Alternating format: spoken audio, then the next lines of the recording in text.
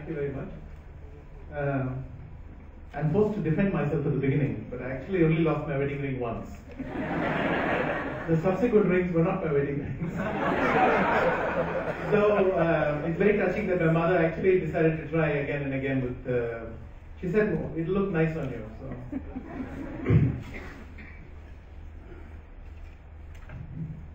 I think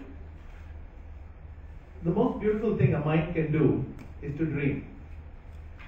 I remember when my parents first took me to see the venue of the 1978 World Championship match in the Philippines, in Baguio City. And I got to go and sit on the chairs where Karpov and Kochner had played and enjoy the whole ambience of it. Well, maybe the mind responded to the implications. Thought, maybe one day I could sit and play for the World Championship myself. And I'm sure that Raji and everyone here at NU feel the same way with the university. So dream. Finally, I came here a bit earlier at the construction stage, and now I think it's a wonderful atmosphere to be in for a student. Which brings me to my first. I think above all, the brain is something that needs stimulation. And here the environment plays a critical role.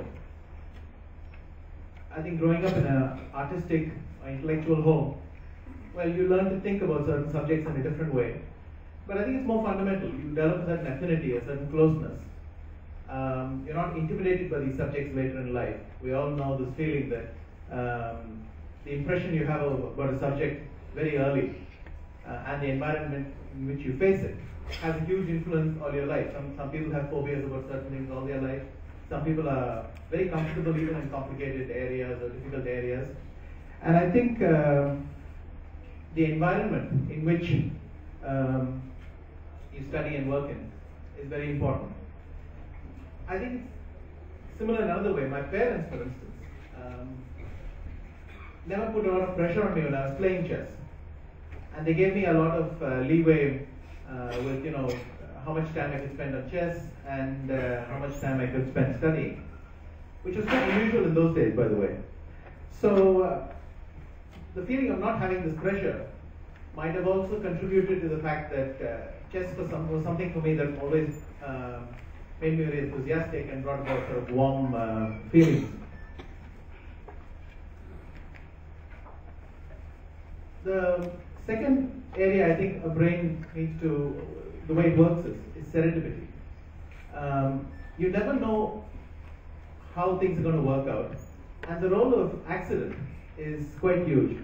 I was reading about a man called Dr. Gazzaniga, and he's the person who did all these famous experiments back in the 50s, 60s with the left brain and the right brain, establishing the role of each hemisphere in the way the brain operates. And recently he wrote a book saying, well, we established certain broad things. The right brain is really the artistic side, the left brain is more logical, it's the narrator and so on. But he said, I'm very scared by people trying to do criminal work based on these things, because certain functions are just very, very difficult to pinpoint.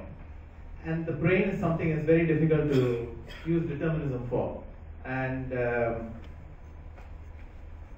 a lot of it is just very random, or maybe we simply don't understand how it works.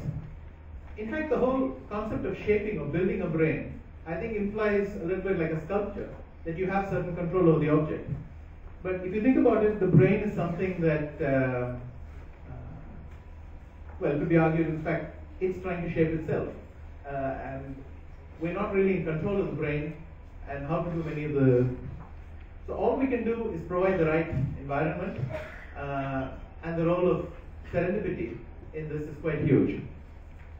In fact, Dr. Gazzaniga writes one funny story, which is when he was studying, he decided to write to Dr. Perry, who was one of the world's leading researchers in this area. And he hesitated because Dr. Perry was really one of the world's leading researchers. But he decided to write a letter and say, can I join you and do my course with you? And of course he got a letter saying, sure. So you'll never know unless you try. And some of the most beautiful things in life happen like that. Part of helping the brain grow is understanding the role of connections. The brain is amazing in the sense that it's able to make connections between completely unrelated areas. And sometimes these are the breakthrough insights. This is something that's very difficult to program or pin down. And I found this myself. In chess, I found that I grew as a chess player when I started making it a habit to follow even the areas of chess that I didn't need. So I didn't need them because they were not in my repertoire. I didn't need to deal with the positions. So I could have ignored them. But you never know when a resource or an idea or a concept in one area suddenly works in another area. And it's useful to always keep this perspective and follow a lot of subjects that you might not need at once. Because you never know when the brain is going to make a connection between the two. And last month, I had this powerful feeling of recognizing something when I read about Steve Jobs. It was right after he passed away. And one of the things he himself said was, the year he took, the 6 months I think he took off from computer science to do calligraphy. And if you think of that, and the role that design played in his whole life, I think he's known much more for his aesthetics and his sense of design than really computer science itself and computers. And so he describes a little bit how he went for this course. It was actually in Oregon, and he ambled off there and stayed in a friend's apartment. But you never know when these connections are going to work out for you, and the influence can be very profound. I don't think it came down to a set of few insights. It's just when he looked at something, he immediately started to think, does it look beautiful to my eyes, and so on. And these connections that the brain makes, I can tell you myself in chess that there are certain positions I've never needed to look at, but once you understand a certain fundamental geometry about it, then you find that it colors your views on all other parts of chess. So, in a way, it's like the seamlessness that that is very much at the heart of NU. It's a brilliant chance for the students actually to interact with people from very diverse courses and viewpoints. I have the feeling that university is where this happens at its best, because you're all closely congregated together and you get a chance to interact like this. One of the most important things I have found with regards to the brain is the role of emotions, especially in something like chess. People tend to assume immediately that chess is very logical, it's very left brain. I'm often asked, what is there to discover? It's just calculation, right? There's either a good move or a bad move. Now, that may be true at some very fundamental level, but when humans play it, emotions play a huge role in it. And of course, at the competitive level, it's almost 99% about emotions. It's not about calculation. So the first thing is the role of memory. In chess, it's very important. You must recognize that there are some things that you cannot work out every single time at the board. In fact, that's why we study at all. So you make your life slightly easier. You must be able to recall the right idea or concept at the right time and fill in the blanks there. And in memory, the role of very powerful, memory for instance functions better when you have powerful emotional hooks and you can relate to something for a certain reason.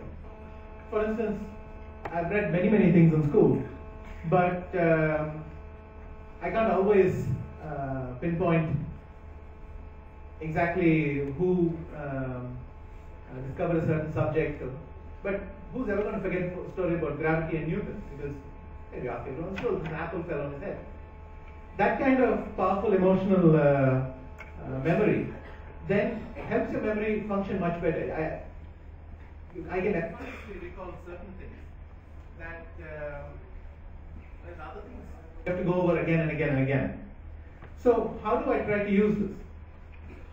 Well, first of all, when I'm studying, like I mentioned a bit earlier, areas that I don't specialize in, I try to find an expert who specializes in that area and follow him. But this means following them at all levels, following their results, and following a lot of their stories. It's very good to read their biographies and so on. Because then, if I know that, let's say, Ivanchuk did something in a certain position, I also remember why, and I remember a funny story with regard to that. And then your memory just works much, much better. In chess, as well as in most other areas these days, we're drowning in information. The databases are exploding. And so being able to use your memory effectively to recall the right thing at the right point. I mean, you really want to remember it at that point in the game when you need it. A bit like Kalpana, you don't want to remember it for the rest of your life and then miss it in that one moment. Now, all emotions, I think, can be harnessed well. For instance, if I have an opponent that I really dislike, then anger can be a wonderful motivator as well. I discovered that anger is good if it has an outlet of some sort. If it sits inside you, that's obviously it's a bad thing. But if it has some sort of outlet, if there's someone I really do not want to lose to, I defend much better against the guy, even if my position is bad. My brain just works, I find resources. You can hang in there much, much longer against someone you dislike. Alternately, if you're really angry about messing something up, I remember I once lost a fairly simple rook endgame. Rook endgames are like the sort of, like your maths table, something you're just supposed to know in chess very early, because they're going to happen again and again and again, all through your career. And you must know how to do the right things immediately. I lost a rook endgame against Peter Leko once. It was theoretically drawn, and I just had to know how to do it. I even knew the right idea, approximately. But still, I was careless. I felt that it should be easy to draw, that it's really not a difficult ending, because I knew it was known to be drawn. I lost it. It cost me first place in Linares that year. But, like I said, it's important to have an outlet. So I remember spending 2 weeks afterwards working on that ending and nothing else. And I discovered lots of fascinating stuff that I didn't know. Then there is embarrassment. I once lost to a player called Beliavsky, where he was in time pressure. This means that he had very little time to make his last 7 or 8 moves, and I had an hour or something. And I did something that it's known that you should never do, but I tried to do it nonetheless, which is I tried to play as fast as he was playing. But he was playing fast because he had no time. I was playing fast so that he couldn't think in my time. And you probably figured out that by playing fast, I put myself in the exact same situation as him. I didn't have any time either, for all practical intents and purposes. I was not using my excess time. So, after losing that game, I made a blunder, which is what you do when you play very fast without thinking. For many, many years, I remembered at move 35, if my opponent's in time pressure, sometimes I go and take a cup of coffee. If I have an hour, I'm going to use it and enjoy it. And in fact, sometimes your opponent is just cooking in his home, he's panicking, he doesn't know when you're going to come back after your coffee, so he doesn't know how much time he has to think. But these kinds of emotional hooks help you remember certain lessons very well. That's why, by the way, that mistakes are useful, because a teacher may tell you something, but you will never appreciate a mistake till you make it yourself, and then it's either embarrassment or some other emotion that then never lets you forget this all your life. It's the reason why we remember certain school insults by a classmate much longer than certain other things that are much more useful. And I try to use this with my seconds. So when I have these training camps for the matches, you're dealing with a lot of information, but you're dealing in a sort of a theoretical, abstract way. You cannot recreate the tournament atmosphere, the tension, and the pressure of the moves having consequences. If you make a move there, you cannot take it back in a friendly way. Whereas when you're in these training camps, everything's okay, and you're pretending that you're trying to get to the heart of the position and so on. So what we do now is at the end of it, I go through a session where I have to sit in with a chessboard in pieces. my trainers are allowed to use their computers and so they are allowed to refer the notes and use the engines to check.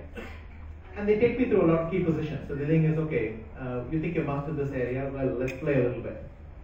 And this kind of rehearsal helps you actually get into the feeling of being in a tournament. But after 5 or 6 instances where you cannot remember the right move, and your trainers are all sitting around you wondering how you ever became world champion, then this you're embarrassed, you're a little bit angry. I mean, chess players also have a lot of ego, so you're a bit embarrassed to be in the situation. But then when you go to the board, sometimes bing, you remember everything immediately. So I think emotions, if harnessed properly, like a powerful accelerator for the brain. And the brain really responds to these things. There are functions it does superbly, and the functions it does quite badly. And the difference I think would be emotions. The fourth one is the ability to take risks. And when I was talking of the brain strengths, this is really what I was thinking about. That despite this feeling that we're supposed to like our comfort zone, actually I think our brain lives for the day when it takes risks. If you think about it, no cat is ever going to die from lying on the sofa, but cats risk their life very often because they're curious about something. So in the same way, I mean, adrenaline helps us in short-term performance. It's only generated when you feel some risk or the body needs to respond to something.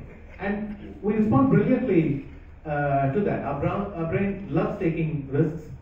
It loves trying to solve new problems. We're curious and inquisitive. And in fact, I think when the brain stops making, when you stop giving it something new, you can feel it atrophy. It doesn't make the new connections. I believe that's how it grows. So it doesn't make the new connections you need. So I believe that this interest, you must be interested in other subjects all your life. This is, I think, something to do with the role of connections as well. But you must be interested in lots of other things and be comfortable with the idea of taking risks. In chess, while it's good to study, and no one will ever get anywhere without hard study and preparation, there is sometimes a desire where you want to work something out to such a degree that you do not have to solve a problem at the board when you're playing. And in a way, this is a kind of cowardice. You're saying, I do not want to solve problems at the board. And that is so contrary to what our brain does, and for the reason we get into chess or any subject. When I got into chess, because I wanted to play and do unknown things and see if I could outwit my opponent. If you lose that, then you're, I think, destroying the strongest part of the brain. So whenever I found that I want to over-prepare, in a way, this is a conflict. You're curious about the real truth behind a position. So you can sit there analyzing further and further and further. But it's important that when you try to go for a game, you must lose a sense of that a little bit. Because what you do not want to do is to get to the board in a mentality where you're only ready to execute what you've already studied and not do something more. Because that's a handicap. I mean, it works out well sometimes if your opponent falls into the trap, but if he doesn't, then you're always going to get an unexpected situation. So keeping your mind open to the possibility of taking risks and doing unexpected things is very healthy. In a way, I think a university is a wonderful place to have a dry run for many of the things you want to try later in life. I mean, if you want to be an entrepreneur, for instance. You might want to try some of the things out here while the financial clock isn't running, so to speak. In a way that I the dry runs with my seconds help me get the sensation of what it's like to face a problem at the board. You get a healthy sense of that. So I think you must have this all your life, this ability to balance our curiosity with the subject and our desire to know the subject well, but never to the stage where you don't want to go out there and solve new things. And I really believe that the brain, this is what it lives for every day. I remember my school holidays, the years when I had nothing to do in the school holidays, well, of course, the day after the exams, you're very happy because now you have 2 months off. But if you're not engaging your brain in some way, then I'm sure you know the sensation where after 2 weeks of your vacation, you still got 5 or 6 weeks left. But you have the feeling that every day is like every other day and nothing much is happening. Whereas when you have a couple of vacations and perhaps some nice hobbies to pursue, then the vacation seems to disappear just like that. So really, I think this is the fourth and most important thing, the ability to be comfortable with the unknown and realize that that's what our brain lives for, so never be afraid of it. The brain has a mind of its own. It's impossible to control, I think, but if you take care of the environment, in every sense, at every stage in life, you try to be broadly interested in every subject, even if it's not going to affect you right away. You keep this possibility for the brain to make unexpected connections. And you recognize the role of emotions in the way that you perform and your peak performance. And you keep some sort of perspective with to desire to take risks, then I think you've given your brain every shot to do what it does best. Thank you.